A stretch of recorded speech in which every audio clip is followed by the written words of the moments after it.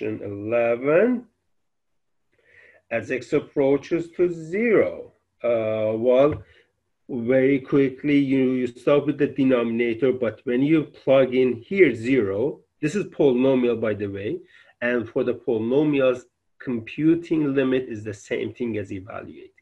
So 3 times 0 to the power 7 is 0. 4 times 0 to the power 5 is 0. 2 times x to the power 4 is 0. So the denominator is 0. And you do the same work with the numerator if you get 0. 0 over 0 is not final answer. It screens out that do something with me. You have to make sure that you find the vanishing factor. In this case, vanishing factor is x minus 0, or in other words, it's just x. We have to factor out x.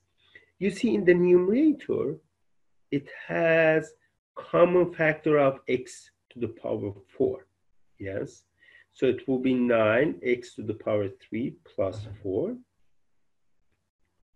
And in the denominator, also all of the terms has this x4. So it will be 3x to the power 3 plus 4x plus 2 as x goes to 0. Now, before you do anything, you found the vanishing factor, power of 4. So you cancel as much as you can.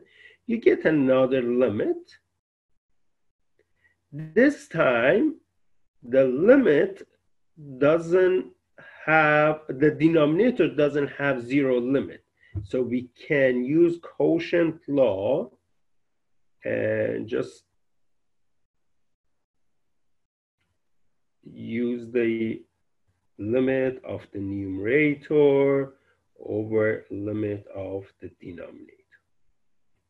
And that will tell me this is 9 times 0 cubed plus 4.